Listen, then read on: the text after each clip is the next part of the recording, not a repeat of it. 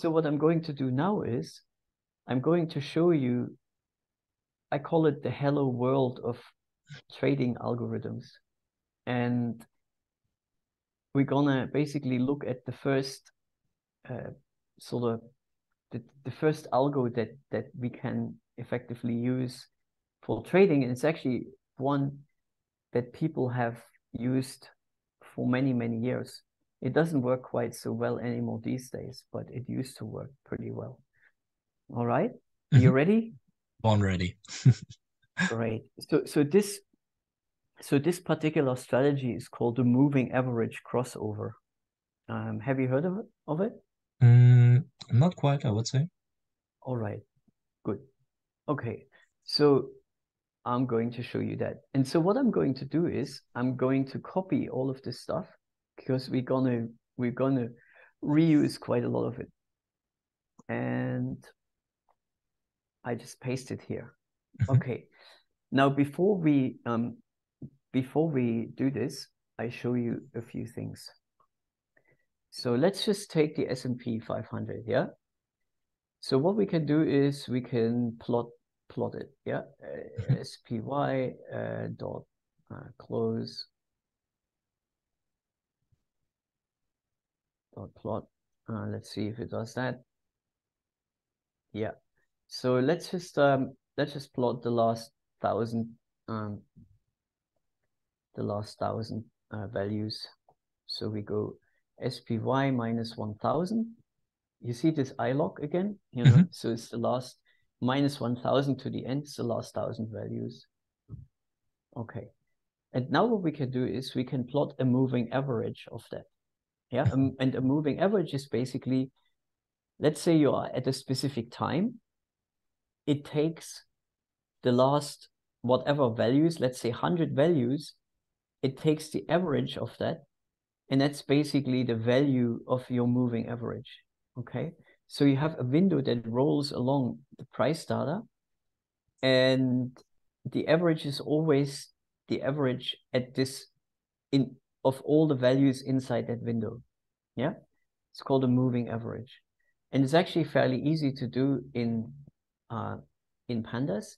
So we do SPY dot close dot rolling, and that sets up a rolling window. And let's just say we use a rolling window with 50 days period. Yeah. And then we call that mean. So we say a rolling 50-day window. And when we do dot mean, we actually take the average of those 50 days. And it's at every time step, we roll the window a little bit further. So we get an average. And then we plot this. Oh, yes. And we do the ILOC because we want to have the same kind of thing here.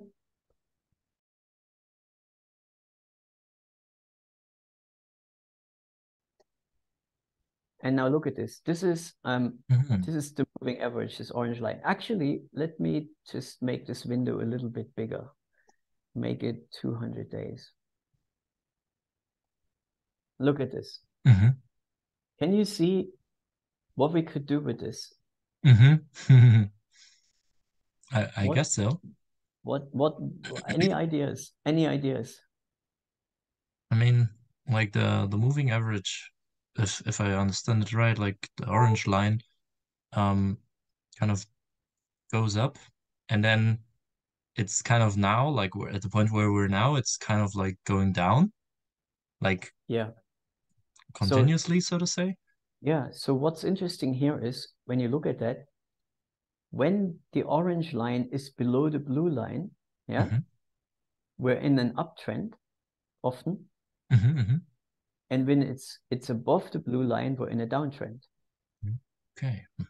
Yeah. So, okay, let's just go a bit further back. Let's do 2000. See that? Here we're in an uptrend. Yeah. Then the blue line crosses the orange line. We go into a downtrend. And then it comes back. We're in an uptrend. And it crosses again, we're going down. And it crosses again, we're going up. It crosses again, we're going down. Yeah. And so what that means is That's why it's called a crossover. Whenever the moving average crosses, Mm-hmm. we're changing direction. Mm-hmm. Yeah. Mm-hmm. And so let's just do it for the whole period.